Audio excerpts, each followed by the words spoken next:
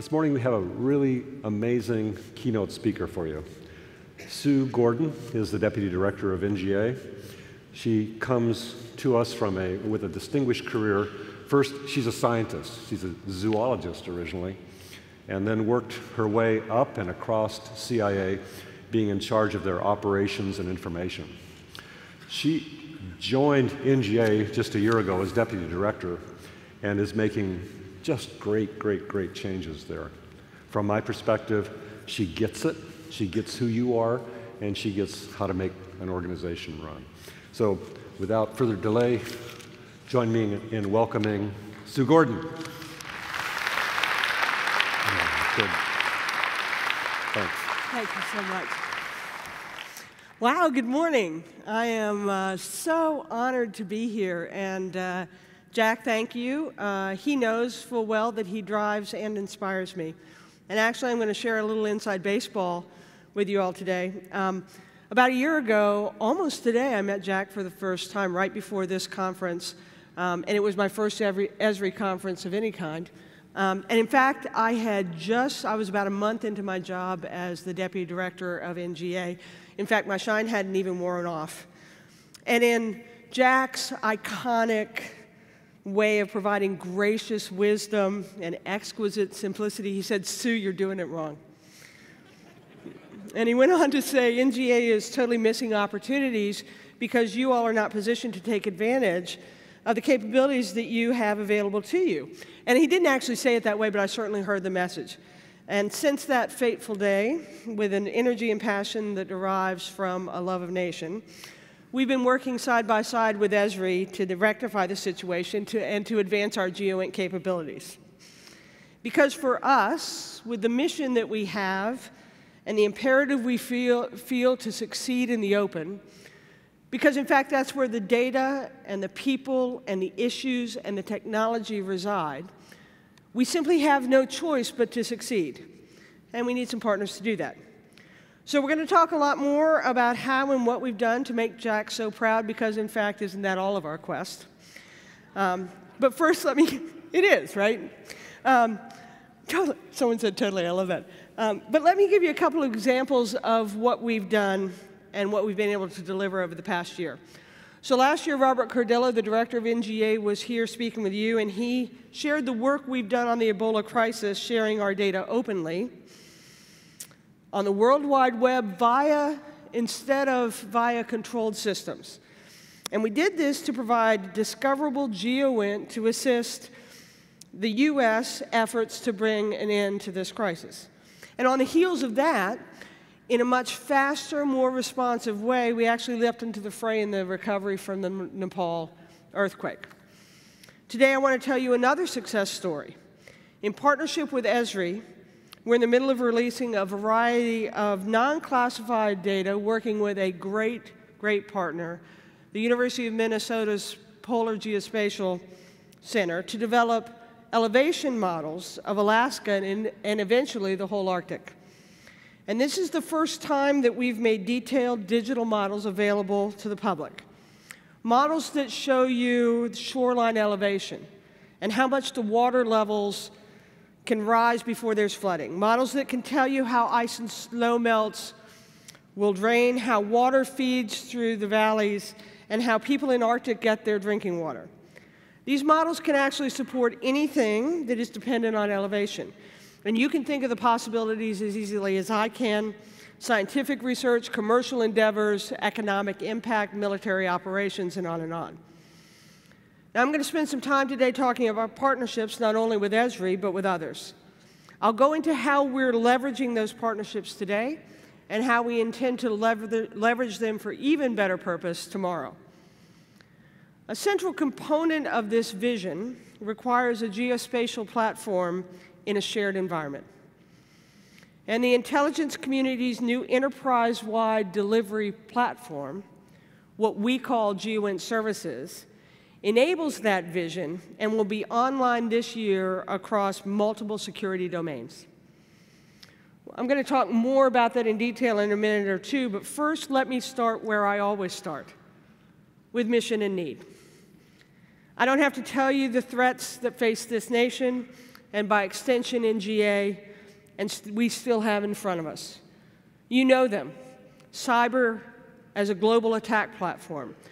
Radical terrorist groups with the ability to project effects globally. Regional conflicts with worldwide implications, such as what's going on in Syria today. China's continued efforts to expand their ability to project military power. A re-emergent Russia with a Soviet feel. Global urbanization, where 54% of the world's population is living in cities. Climate change, stressing our natural resources, such as the availability of drinking water. And as easy it is for me to say these threats, understanding them, much less countering them, is, as my dad would say, a fascinating challenge cleverly disguised as an insurmountable obstacle.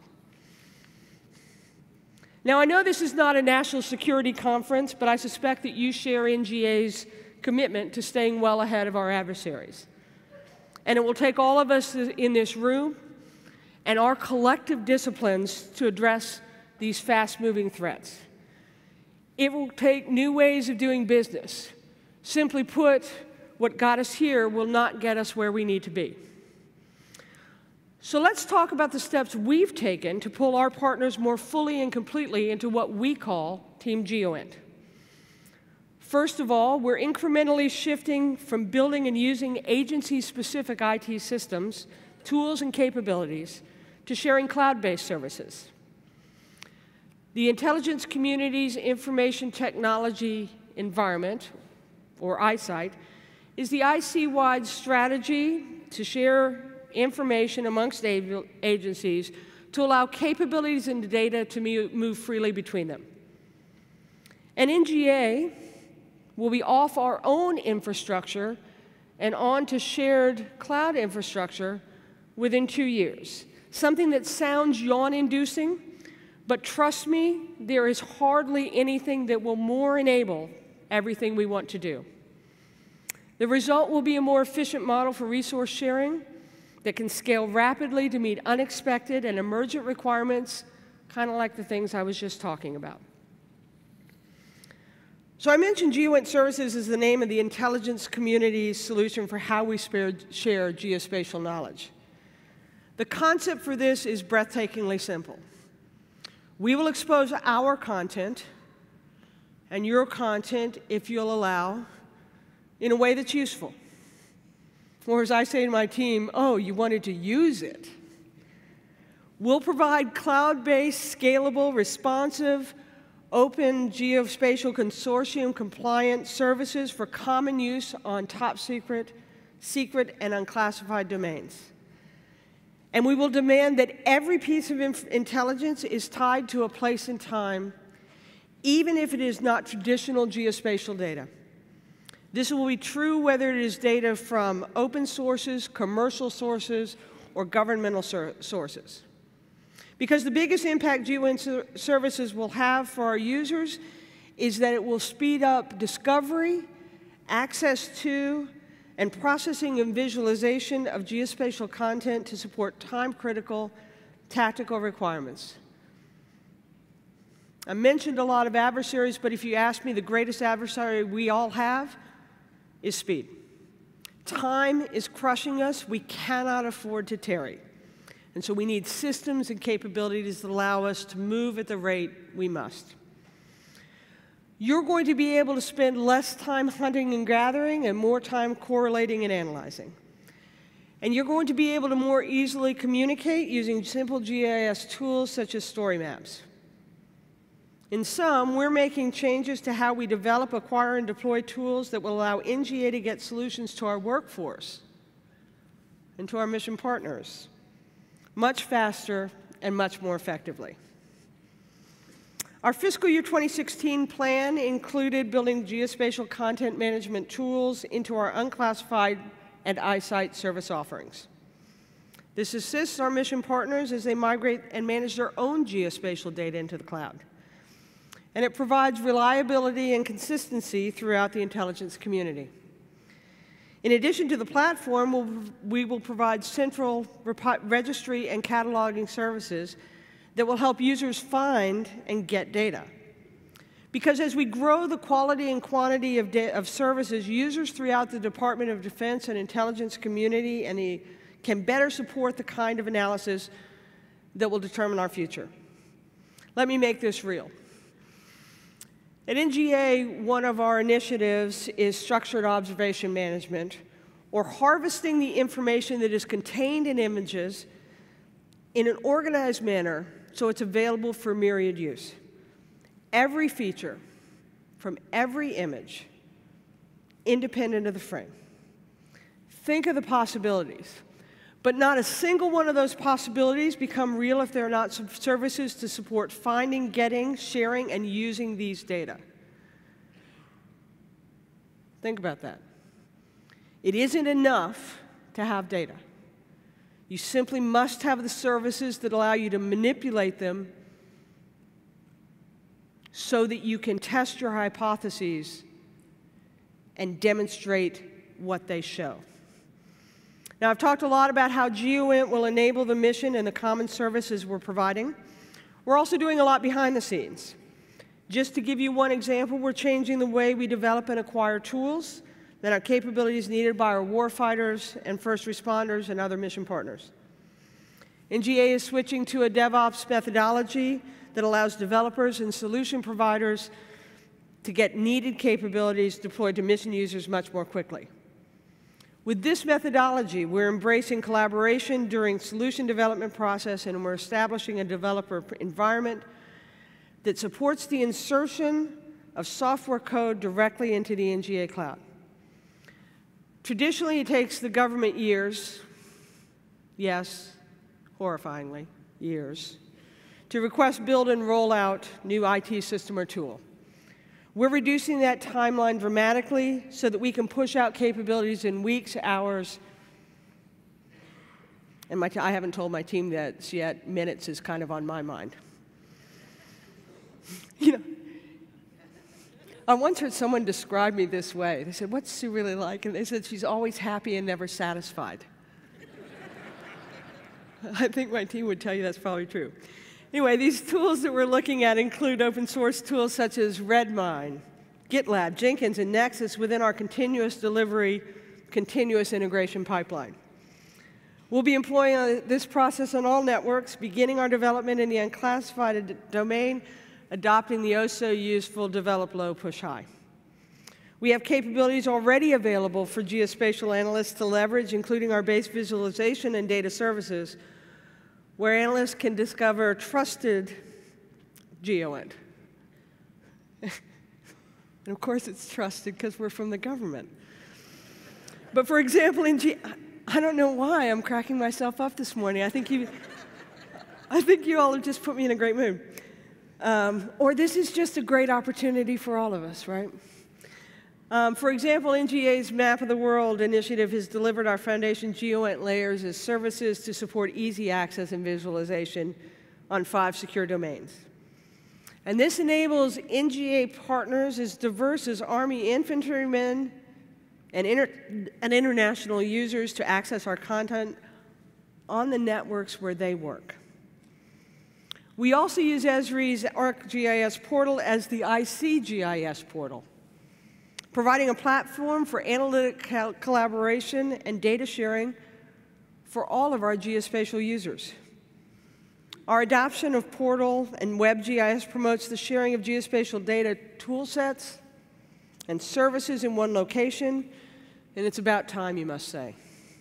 As of yesterday, we've had more than 19,000 users log into the ICGIS portal, which is more than double the number of users we had this time in October of this year.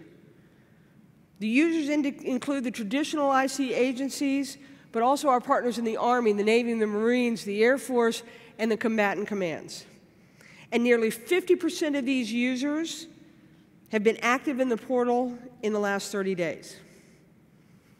Not only do these advantages allow users around the world to collaborate in support of a variety of missions, but all of you can relate to replacing the SHX and the PRJ files when sharing data with your colleagues or even moving them within your own computer.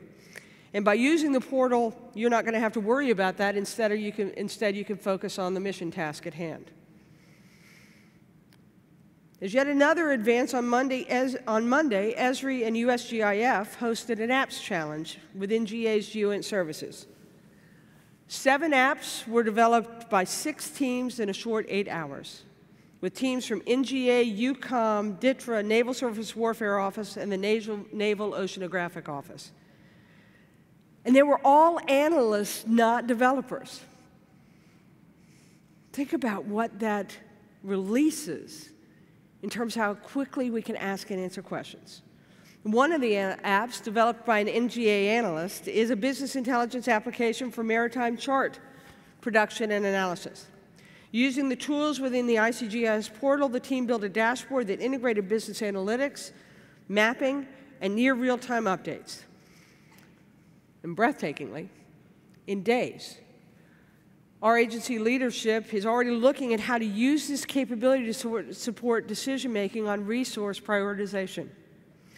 Another app allows users to perform anticipatory analysis of violence and unrest by analyzing historical data and sharing this as an interactive product using a portal web app. But we're not just about awesome apps. We're also providing a modern, user-friendly, streamlined web presence on all domains, including the World Wide Web. You won't have to piece together the story. You'll have the story all in one place.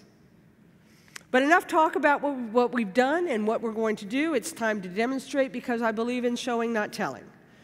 We're going to show you an example of how some of the initiatives and tools we've discussed can be applied to one upcoming mission, the security of the 2016 Rio Olympics. It's a lot of work to prepare for any Olympics, and NGA plays a support role to the Department of Homeland Security to keep America safe for democracy. It's a great example of how we apply GEOINT to real-world issues. And I'd like to welcome Tracy and Abby to show off. Take it away, ladies. I'm Tracy Toutant from NGA GEOINT Services, and with me is Abigail Desjardins from the GEOINT Services Rapid Feedback Team. NGA has a history of supporting significant events, and we're going to set the stage today by discussing Rio de Janeiro. Rio has hosted several large events in recent years, including the Pan American Games in 2007, the World Cup in 2014, and of course the upcoming Summer Olympics. With millions of tourists and hundreds of events spread over a 17-day period, the Olympics represents a huge challenge for situational awareness, especially when you consider that most of that activity is going to be concentrated in an area about the size of what's enclosed by the DC Beltway. We've created the following demo using WebGIS as the platform to integrate different types of technology and visualization libraries to illustrate the GEOINT Services model of providing tools like these to the community in order to reduce infrastructure, increase access for analysts and developers, while also highlighting the openness of Esri's ArcGIS platform. The saying is, a picture is worth 1,000 words, and I have a feeling this audience would find that a low estimate. Recently, unclassified commercial imagery has become easier to access, delivered faster from collect to desktop, and at a higher spatial resolution than ever before. This is a series of high-resolution images from Digital Globe over the Olympic Village area in Rio. On the left is an example of a real-time camera feed overlooking Ipanema Beach, which we'll visit again in a moment. Imagery from multiple sources has become indispensable in our industry in adding context, checking status, using as a backdrop, and as a source for collecting and enriching data. Speaking of data, the natural evolution of participatory geography, the increase of open data efforts and data portals, has led to a saturation of data. The time that used to be spent hunting and gathering for information has now been replaced with the need to sort it all, determine its usefulness, its accuracy, its validity, and its purpose. Sometimes data has to be enriched, updated, or conflated. As you can see, this data piles up very quickly. GEOINT Services is committing to supporting more than just data services. We know that we have to support those workflows that make data useful. that enable the answering of important questions and that transform information into intelligence. So we're looking at more than just data services. We're supporting analytic services, infrastructure as a service, and software as a service. Knowing where things are is a crucial part of area familiarization and situational awareness, but it's just the tip of the iceberg. Enriching this data allows us to form an understanding of how and when things will occur. In this case, we're looking at where and when crowds of people are expected to be based on the schedule for the 10th day of the Olympics. Hand in hand with this type of anticipatory analysis is the concept of mitigation and response. NGA is evolving our support role by integrating new tools and workflows to help us provide support better and faster. For example, the 2014 World Cup was affected by heavy rains and flooding and even a bridge collapse. While the local government was able to handle the response, we have tools that allow us to explore what the immediate effects of an unexpected event like that could be. Here we're looking at isochrones representing response areas for an event at a major transportation area, and what resources, such as hospitals, fire stations, and police stations, might be available for responding within a certain drive time. By that same token, we can explore the effect that disruption would have on people who need to move about the city. Departing from a venue and heading back to a hotel near the beach, the optimal route passes directly through this response area. Dynamic routing allows us to examine multiple route options quickly to find a route that avoids this primary response area. And now that we've made it safely back to the beach, we can use this same type of data that we showed before and enrich it using social media and VGI data to to inform planning, resource allocation, and logistics. NGA supports a wide range of partners for these types of events, and it would be impossible for us to predict ahead of time all of the possible questions and data needs our customers might have. So flexibility becomes the key to our success. GEOINT Services wants to support workflows that range from situational awareness, location-based analytics, demographics, spatial econometrics, spatiotemporal interactions, and visualization. NGA support centers on helping our partners to better understand events, planned and unplanned, through the lens of geography. And we want to use GEOINT Services as the integrator of technology to support access to data, real-time sensor networks, analysts, and tools to understand what is happening, what might happen, mitigation, response, and examine subsequent effects. All of that work is rendered moot if we cannot communicate that information to decision makers from the executive to the tactical level. We also want to support geospatial collaboration spaces and tools for visualization and storytelling in the cloud, like this map journal we've shown you here.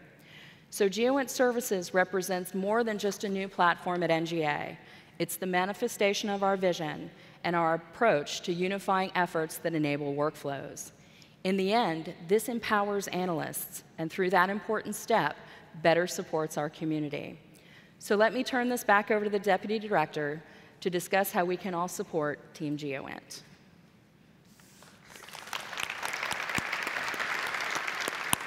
Great job.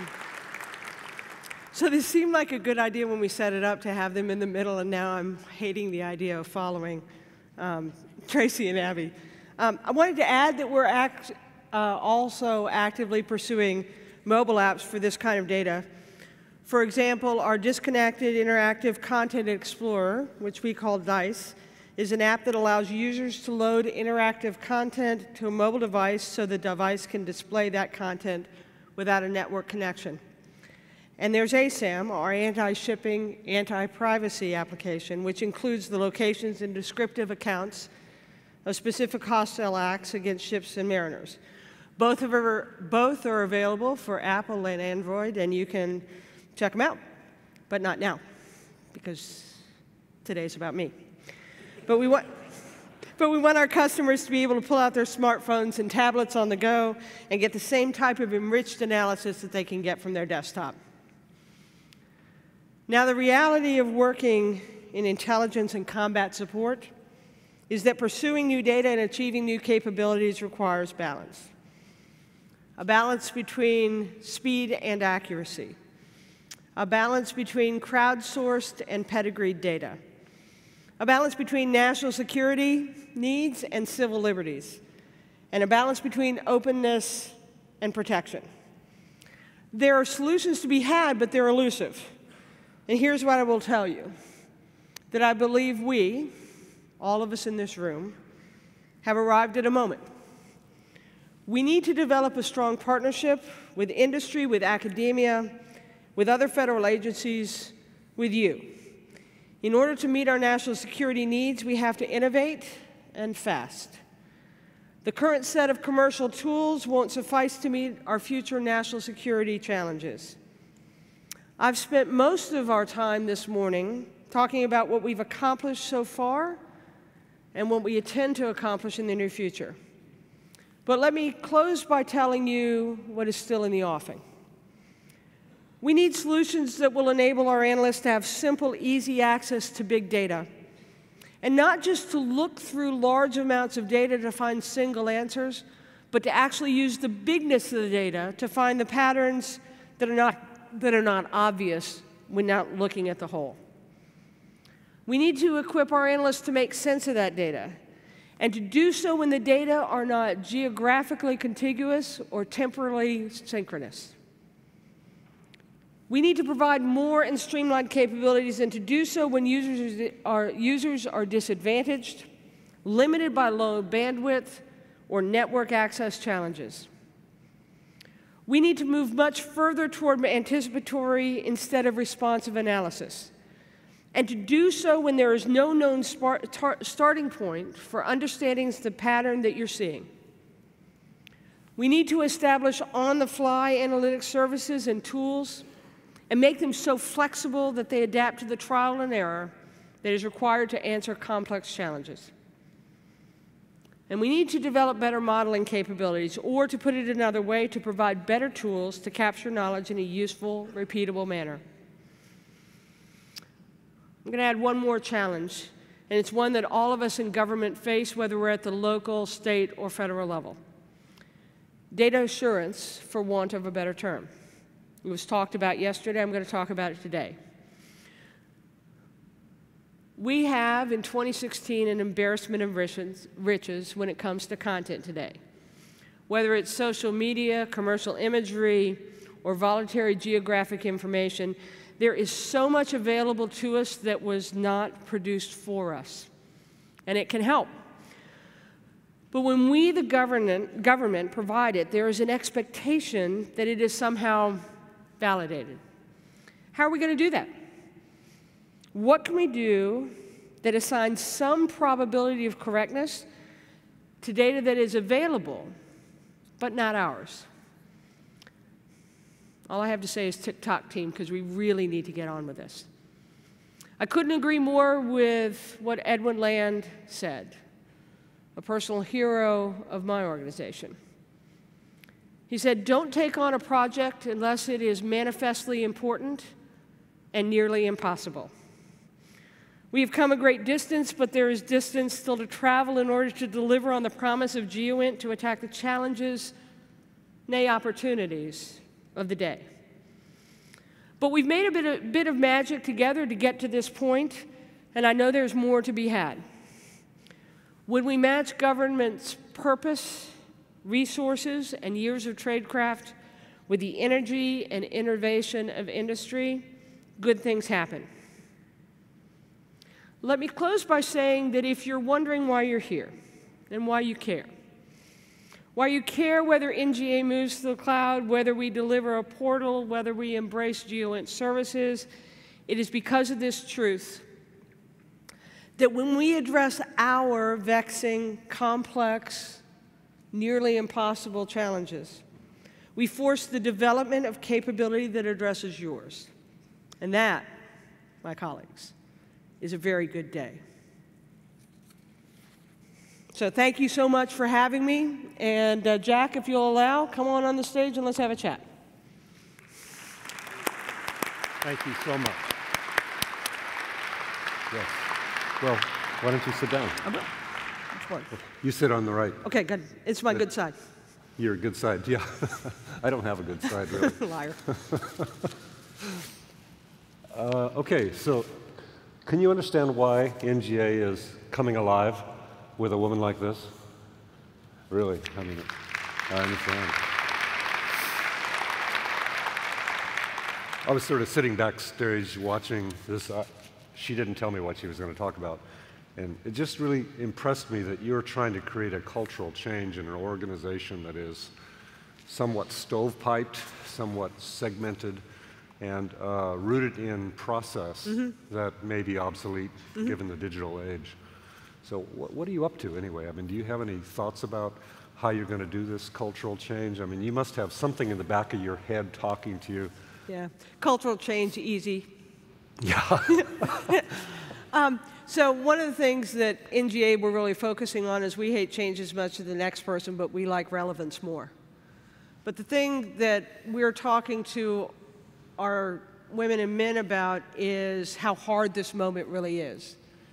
And that in the difficulty there is comfort because it means we're doing something right. That when you're faced with the moment that we have where the way you used to do it is no longer valid for what you must accomplish, you have ideas of what you want to do. And those ideas are beautiful. They're like unicorns and balloons. And you pursue, they are, right? And you pursue them, and then you always get to this moment where it's hard. And all too often what we decide when it's hard is what? That it means the idea was bad, and so we retreat to come up with another idea, which is way more comfy. And I think where we are, where all of us are, because our challenges are not that different from any mature organization that grew up doing something. She's looking at me when she said that, right? Yeah. I didn't say mature individuals because that's me. Oh. But no, I think we're just trying to convince ourselves that we're in the soup, and that the feeling of discomfort means we're doing exactly what we should be doing, and if we'll hang in there for a couple years, we'll be on the other side. And that cultural change will have been affected because culture loves achievement. I don't care where it started. Yeah, that's true. People do. Yeah, exactly. And they also appreciate acknowledgement. Yeah. I mean, one of the things I notice about you as a person is you acknowledge all of your people carefully. Carefully meaning the ones that really do something. Yeah, we have great humans. That's been the most fun part of the second half of my first year, was to get to know who we have. So we may be facing cultural change, but we are not facing a dearth of ability or a dearth of passion. Our struggle is how to not treat our processes as though they were handed down on stone tablets. That they were created by somebody who was faced with a condition in the past that may not be the same condition today. And so it's really totally okay. We can still have the same thing to do, but doing it differently is probably about time.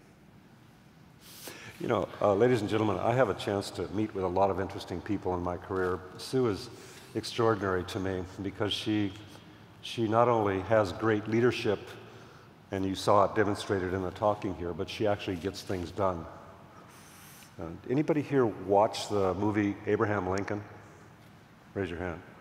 Remember that movie? I mean, it was an extraordinary movie because what it portrayed is Lincoln not only in his vision, he told the big vision, Emancipation Proclamation and, keeping the Union in place. But then what the movie also showed is behind the scenes him doing all the back office work of getting it done. Remember the little trades he made in Congress, and I mean, some of it was edgy stuff, right? But it showed the work of a great leader, and Sue really reminds me of that because she has the vision, and she has a kind of gravity in the organization to pull people together. But then you turn around, you said it before, you're always happy, but you're always driving. And she's I just say, get things done. And I learned from her a lot about that. But don't you think that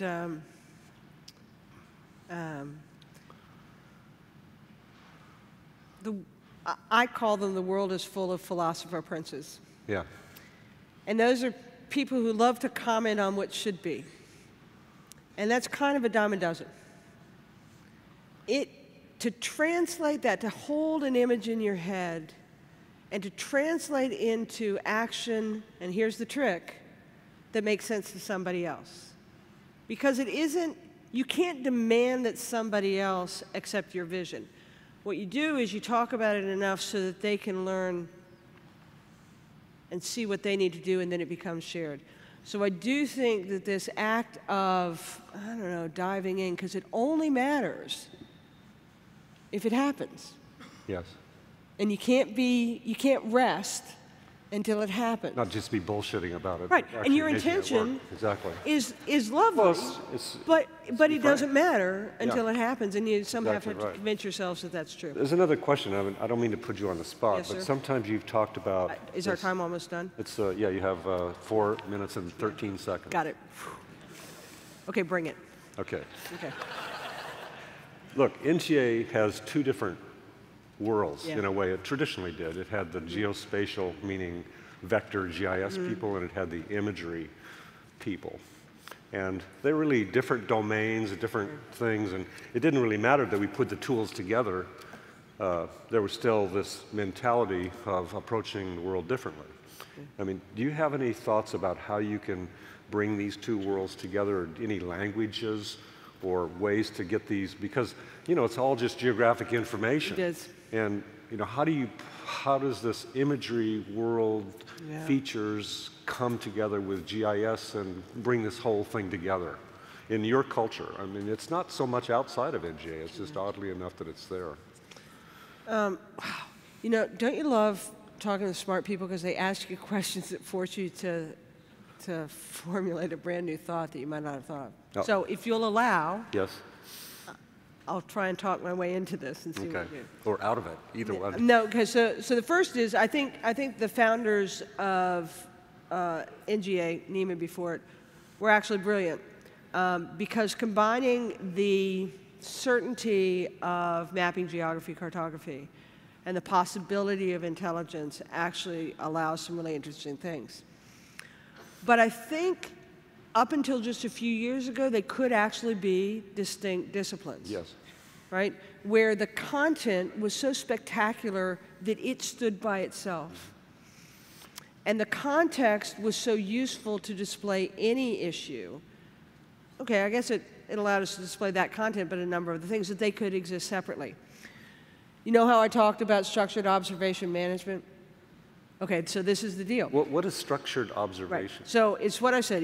It's you are simply taking the information content out of the image and making it available for use independent of that image. Like in a database. Right. So think about it. Every feature, every element, and now I can start asking questions. Where have I seen this thing before? All the places it might be.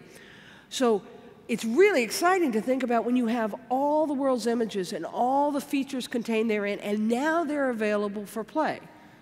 Because what you have to do without that is if someone wants to know what was going on in Puget Sound, well, you wouldn't ask NGA that because we're not allowed to look at the US, but if you want to know what was going on in Puget Sound today, you'd scramble and see what images you have. And if you wanted to see what happened in Puget Sound 10 years ago, you'd call up your buddies. Were you covering the Puget Sound desk back then? You'd have to see who had what. Look what you can do if you've captured all that. You can now compare it. But it only works if you have geospatial reference, geospatial systems, and it is going to bring these 2 wonderful, traditional, historic tradecraft together, because one won't work without the other when you get to this point. And I think that's an exciting possibility. And so I'm confident because we're nothing if not driven to succeed for the nation. So an information system can allow us to extract, database it, manipulate it. Yeah, you're not going to be able to show a common operating picture without it. Yeah. And you're not going to be able to and they've got to be accessible and useful, because when you start wanting to ask questions about, hey, I wonder if these things are related or these things go together, you are going to be wrong about your hypothesis most of the time. And if producing a look that demonstrates your hypothesis is a 3-week process, you're not going to get there. So these systems that we're talking about here are what going to bring the information and images to life. I'm so excited about it. So I'm really hopeful that integration. Yep, Really and I'm hopeful that in part they stayed separate because we didn't have quite the moment that demanded it or could use it. Yeah, they have to be both separate and integrated. Yep. I really agree with that. Look, Sue, thank you so much. It's Ladies my and pleasure. gentlemen, let's acknowledge Sue for her contributions, for your leadership.